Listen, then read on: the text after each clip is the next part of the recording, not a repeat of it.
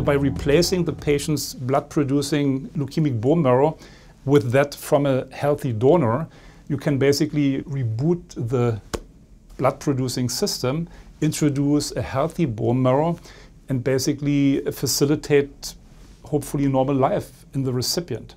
Of course, this comes with certain risks, such as that the new immune system is not fully compatible with the host in terms of the genetic differences between the new immune system and the host in which it lives now. And certain inflammatory situations can result from that.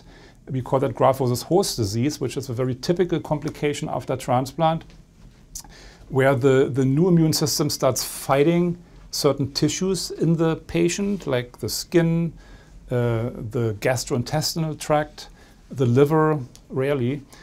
And it's actually a pretty frequent complication. It happens probably in about 60–70% of all allogeneic transplant recipients. But in most cases, it can be controlled very well with certain immune-regulating medications, immunosuppressive medications. At some point after transplant, the new immune system gets used to the patient, and this graft-versus-host disease inflammation fades away over time. It can take some time, it can take months, it can take even a few years sometimes. The use of high-dose cyclophosphamide given shortly after transplant, after infusion of the donor graft. I think it's a real advancement over the last several years that, in my opinion, will make an impact on minimizing the risk of chronic graft-versus-host disease after transplant. The expected rate of chronic graft-versus-host disease is in the range of 45% maybe. And I think with the post-transplant high-dose cyclophosphamide, it might go down to the range of 15–20%, which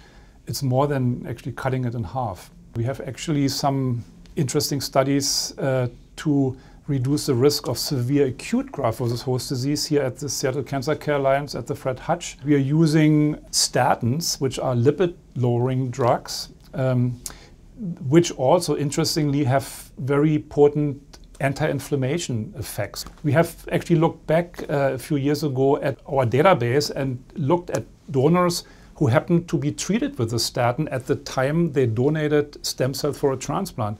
And we found in this analysis, and it was actually a large analysis, more than 1,000 transplants looked at, that if the donor was on a statin, the likelihood for the patient to get severe acute GVHD was dramatically reduced. If we treat that donor with a statin during the 2 weeks preceding the transplant, we hope that we can change the aggressiveness of the donor T cells, their ability to cause GVHD after transplant in a way that this doesn't happen.